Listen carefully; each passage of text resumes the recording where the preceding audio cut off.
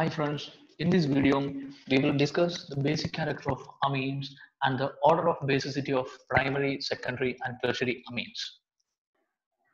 Amines are basic due to the presence of lone pair of electrons on nitrogen. It's a Lewis base. It reacts with acid to form its corresponding salt, RNH3 plus X minus. When we treat this salt RNH3 plus X minus with OH minus ion, NaOH or KOH, we get the amine bank.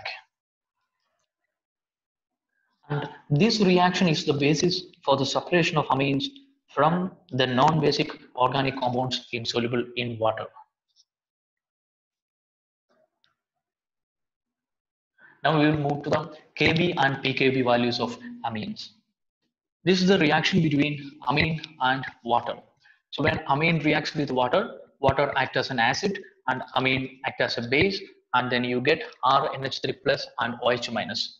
So this is the equation to calculate Kb. Kb is equal to concentration of the product divided by concentration of RNH2. So as the concentration of OH increases, Kb value increases. That means the basicity of the amine is directly proportional to the Kb value, and Pkb is equal to minus log Kb. So when the Kb value increases, Pkb value decreases. Or in general, we can say that larger the value of Kb, smaller the value of Pkb, and stronger the basis. Now we will move to the primary, secondary, and tertiary amine, the basicity of primary, secondary, and tertiary amines. In tertiary amine, there are three R groups attached to it. R groups are plus I groups. So all these three alkyl groups donate electron density to the nitrogen atom. So this lone pair of electron over this nitrogen atom in the tertiary amine is easily available for donation. But in the case of secondary amine, there are only two alkyl groups. There are only two plus I groups. Hence, tertiary amine is more basic than secondary amine, or the lone pair electrons on the nitrogen of the tertiary amine is easily available for the donation than the secondary amine. And when you move to the primary amine, there is only one R group, one plus I group. Hence, the availability of lone pair of electron on this nitrogen in the primary amine will be lesser than secondary amine. So this will be the order of basicity of tertiary, secondary, and primary amines. Tertiary will be more basic than secondary and primary. Now we can compare it with ammonia. In ammonia, nitrogen is attached with three hydrogen atoms. There are no plus I groups. So obviously ammonia will be less basic than primary amine. So in general, we can say alkanamines. So all these three are alkanamines, right? So alkanamines are more basic than ammonia. And this is the case in gaseous phase. So this is the order of basicity in gaseous phase.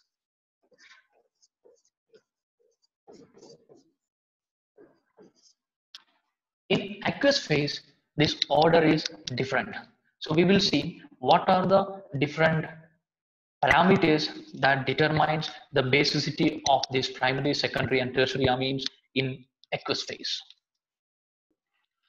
These are the three different effects that determines the basicity of amines in aqueous phase: inductive effect, solvation effect, and steric effect. We will see all these effects one by one. We have already seen the inductive effect. In the case of tertiary, there are three plus I groups. So tertiary is more basic than secondary than primary. So if you consider only inductive effect, then the order of basicity of this primary, secondary, and tertiary amines will be tertiary more basic than secondary than primary. These are the conjugate acids found by tertiary, secondary, and primary amines. Here in tertiary amine, there is one hydrogen attached to nitrogen, so it can form one hydrogen bond with water molecule. In the case of secondary, there are two hydrogen atoms attached to nitrogen, so they can form two hydrogen bonds. Both the hydrogen atoms can form hydrogen bonds with water. In the case of primary, you can have all three hydrogen atoms can make hydrogen bonds, so total three hydrogen bonds can be formed.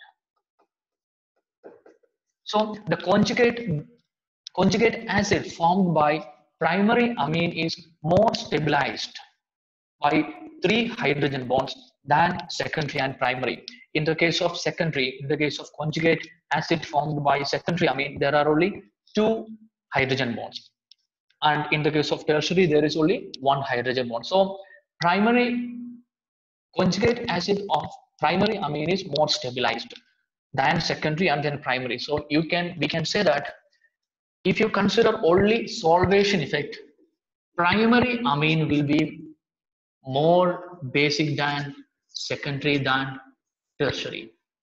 Why is this? Because primary amine, the conjugate acid formed from primary amine is more stabilized. So the tendency of primary amine to react with H plus to form this conjugate acid will be very high. So primary react faster with H plus than secondary and then tertiary. If you consider only solvation effect, this will be the order. Now the third effect is steric effect. We know that basicity of these amines are due to their ability to donate lone pair of electrons. Here in the case of tertiary, there are three bulky R groups around this nitrogen.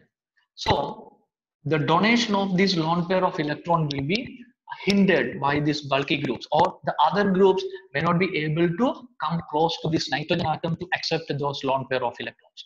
So the chances of these tertiary amines to donate this lone pair of electron is less compared to secondary, where there are only two R groups. One side is nitrogen. Nitrogen is very small. So this lone pair is more exposed than the lone pair electrons present on the tertiary amine. When you move to the primary amines, there are only one R group and both the other atoms are hydrogen atoms. So this lone pair of electrons present on the nitrogen of primary amine is more exposed, and it is easily available for the other ions to get easily attacked. So when you consider the steric effect, primary will be more basic, since the lone pair electrons over the nitrogen of the primary amine is easily available for donation, but in tertiary amine, due to the steric hindrance, due to the crowding of these R groups around the nitrogen atoms, these lone pair electrons are less available or less exposed to other atoms or ions which is required those electrons. So if you consider the steric effect, we can say primary is more basic than secondary and tertiary. Here you can see all the three effects on the board now: inductive effect, solvation effect, and steric effect. So the basicity of a particular amine depends on the cumulative effect of these three, and it is found that secondary amine is most basic. The order is secondary, tertiary, and primary when the R group is C2H5. When the R group is C2H5, secondary is most basic, then tertiary, and then primary. Then if the R group is CH3, then the order becomes secondary, primary, and tertiary. It is when the R group is CH3.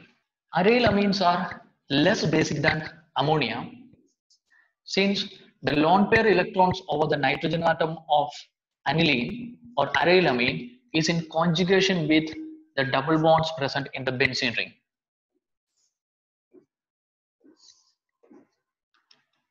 Due to this resonance, lone pair of electrons over the nitrogen atom is not available for donation. Hence, aryl amine is less basic than ammonia. Now consider these two compounds. Aryl amines that contains an electron withdrawing or electron donating groups attached to the benzene ring. So when we have an electron withdrawing group on the benzene ring, then the flow of electrons from the nitrogen to the benzene ring increases, hence since we have an electron withdrawing groups here. So that again reduces the availability of lone pair of electrons on the nitrogen. Here in the second case, when we have an electron donating group on the benzene ring, these groups donate electron density to the benzene ring, then the flow of electrons from the nitrogen atom to the benzene ring decreases. So that in turn makes the second compound more basic than the first compound. Hope you got the concepts well. Thank you.